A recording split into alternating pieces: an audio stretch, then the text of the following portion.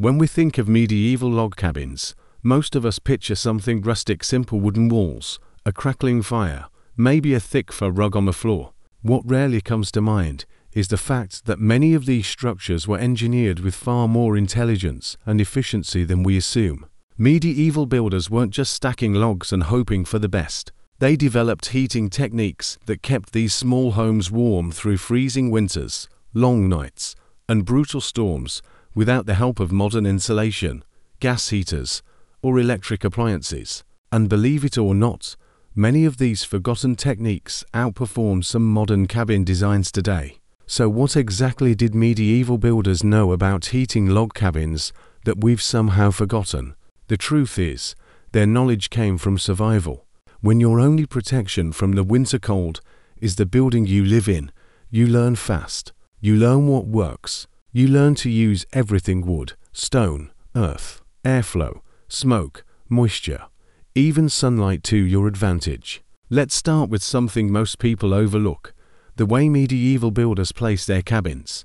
Unlike many modern cabins built for views or property lines, medieval cabins were positioned for warmth. Builders knew that the sun was a free source of heat, so they placed cabins facing the direction where sunlight hit most during the day. In many regions, this meant a south-facing entrance or window.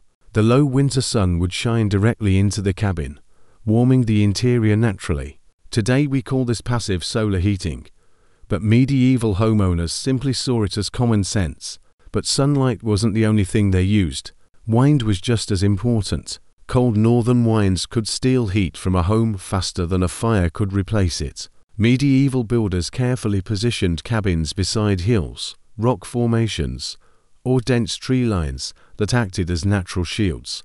These shields broke the wind, protected the walls, and reduced heat loss. Many modern cabins skip this entirely, sometimes built in open clearings that look beautiful but leave them exposed to bitter winter winds. Next, let's look at the structure itself. Medieval log builders understood something we often forget. Wood is an insulator, but wood works best when it's stacked properly. Logs weren't chosen randomly. They were thick, dense, and carefully notched to lock together. The tighter the fit, the less air leaked out. Gaps in medieval walls were filled with a natural insulation material called chinking.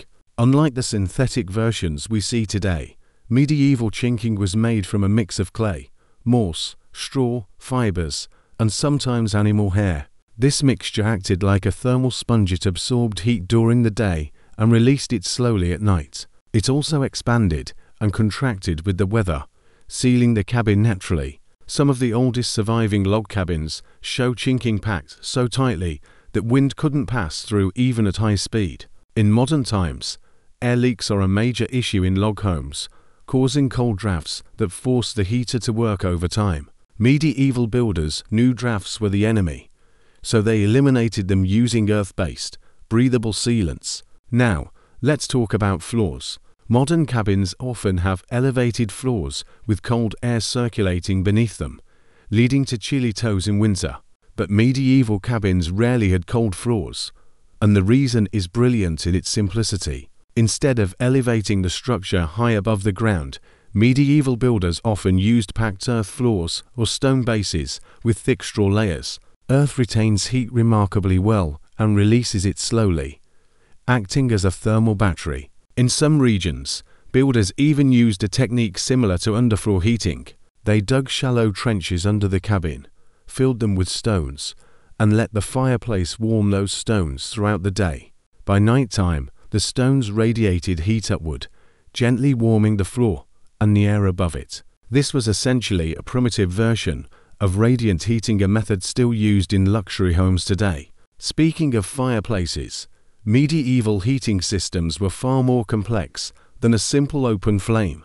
In fact, their fireplaces were sometimes more efficient than some modern designs. Medieval builders understood that heat rises, so they built fireplaces with wide, deep bases and narrow chimney necks. This kept the heat circulating inside the room longer before it escaped upward.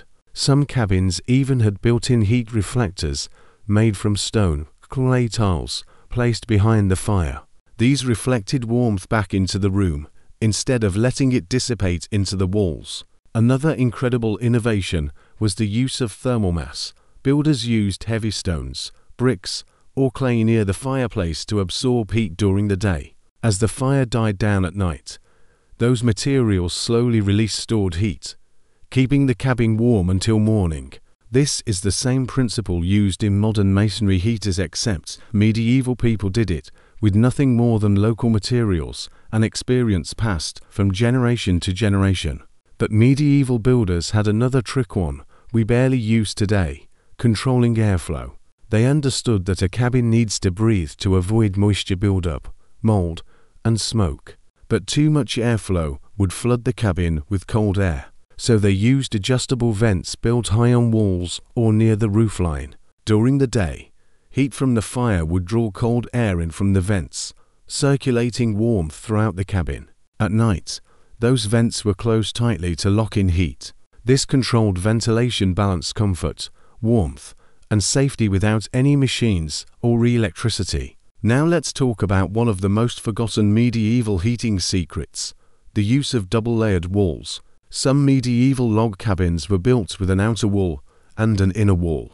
The space between them, sometimes as narrow as a few inches, was filled with dried leaves, moss, straw, or sawdust.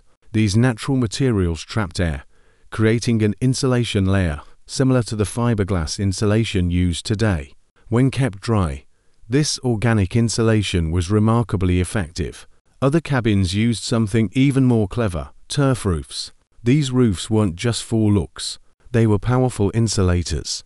A thick layer of soil covered with grass sat atop the wooden roof beams. In winter, the soil stayed surprisingly warm, preventing snow from melting too fast and reducing heat loss. In summer, it kept the cabin cool by blocking excess heat. Modern eco-homes are rediscovering this method, calling it a living roof, but medieval builders mastered it centuries ago. We also can't ignore the role of compact design. Medieval cabins were intentionally built smaller than many modern log homes. Instead of wide-open living spaces that waste heat, medieval homes used low ceilings, narrow rooms, and lofts to trap warmth.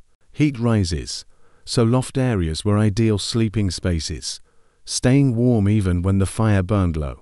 Many people today build tall, spacious cabins for aesthetics, but they end up harder to heat because warm air escapes upward and outward. Let's talk about clothing and bedding too. While this isn't part of the cabin structure, it was crucial for warmth. Medieval households used layers of wool, fur, and woven textiles not just on their bodies, but also on walls and beds. Heavy tapestries acted as insulation on interior walls, reducing heat loss. Bedding was layered thickly, often warmed by stones heated near the fire. This helped maintain comfort, even on the coldest nights, without relying solely on the cabin's heating system. Another forgotten practice was the use of indoor partitions. Instead of one large open space, cabins often had multiple smaller areas separated by wooden walls or curtains. Smaller spaces trap heat better and require less energy to keep warm. Today, open floor plan cabins look beautiful, but they leak heat quickly and unevenly. Medieval families knew better. They heated the spaces they needed and closed off the ones they didn't. Let's explore a fascinating aspect of medieval heating that most people have never heard of: the smoke loft. In some cabins, builders purposely designed the roof to collect smoke in the upper area before it escaped through the chimney. This wasn't just for ventilation.